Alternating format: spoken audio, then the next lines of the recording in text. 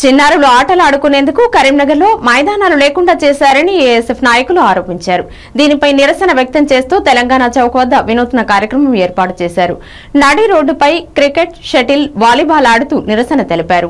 ప్రభుత్వానికి వ్యతిరేకంగా నినాదాలు చేశారు. చిన్నారులు ఆడుకునేందుకు కరీంనగర్లో స్థలం లేకపోవడం సిగ్గుచేటని జిల్లా ఏఎస్ఎఫ్ కార్యదర్శి మణికంఠారెడ్డి అన్నారు. నగరంలోని అంబేద్కర్ స్టేడియం, సర్కస్ గ్రౌండ్ లాంటి ప్రాంతాలను స్మార్ట్ సిటీ పేరిట అభివృద్ధి చేస్తున్నప్పటికీ పనులు నత్తనడక సాగుతున్నాయని ఆరోపించారు. ఉన్నతాధికారులు తక్షణమే స్పందించి క్రీడా మైదానాలను ఏర్పాటు చేయాలని డిమాండ్ చేశారు. ఈ కార్యక్రమంలో జిల్లా ఏఎస్ఎఫ్ కార్యదర్శి మణికంఠారెడ్డి, ఏఎస్ఎఫ్ నాయకులు, కార్యకర్తలు తదితరులు పాల్గొన్నారు. అన్ని వర్గాల ప్రజలకు అందుబాటులో ఉన్నటువంటి అంబేద్కర్ స్టేడియాన్ని అలా వాణిజ్య కేంద్రం ఒక బిల్డింగ్ నిర్మించేందుకు కుట్ర చేసి అలా ఆ యొక్క గ్రౌండ్ పూర్తిగా విచ్ఛిన్నం చేసి క్రీడాకారులు దూరం చేశారు. అదేవిధంగా సర్కల్ గ్రౌండ్ కూడా ఇలా మొత్తం ఎక్కడికక్కడ తవ్వి ఈరోజు అక్కడ వాకింగ్ ట్రాక్ మేరకు కొంచెం ఏర్పాటు చేసి మిగతాన్ని ఇలా ఆర్ట్స్ కళాశాల యొక్క పార్కింగ్ స్థలం కేటాయించేందుకు ఇలా మున్సిపల్ అధికారులు కుట్ర పడుతూ ఉన్నారు.